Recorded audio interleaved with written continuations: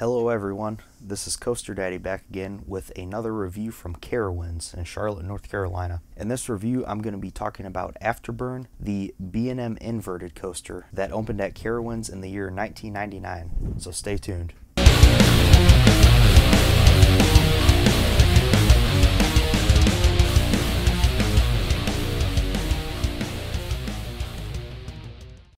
Afterburn opened at Carowinds in 1999 when it was still a Paramount park and was actually originally called Top Gun the Jet Coaster. This name lasted until 2007 when it was changed to Afterburn, and a lot of the theming from the Paramount days is still very evident on this coaster. It's actually really obvious what this used to be themed to, and out of everything at Carowinds, this is one you can definitely tell used to be a Paramount ride. It's pretty obvious looking at it. But getting into the actual ride, the stats are nothing crazy, but has a height of 113 feet, top speed is 62 miles per hour, a track length of 2,956 feet, and actually features 6 inversions, so that's pretty good given the length of the ride. It has a loop, an Immelman, a zero G-roll, a bat wing, and a corkscrew. I had heard a lot of things about this ride beforehand, about it being intense, and wow, my expectations were blown away with this ride. I'm just going to come right out and say that I loved Afterburn. One of my absolute favorite coasters at Carowinds. One of the best coasters I've ridden to date.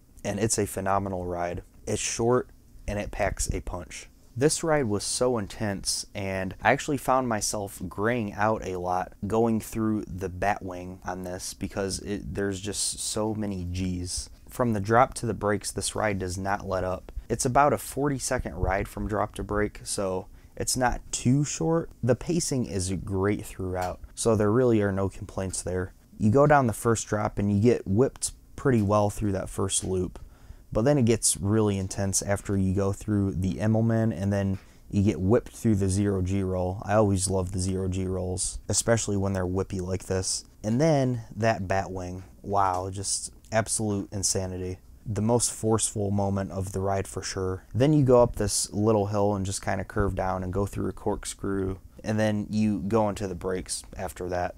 I love the placement of this ride. It's kind of up on a hill. It's elevated, so you have to walk up a little bit to get there. And it's kind of tucked away into the park where if you didn't really know about it, you probably wouldn't realize it was there.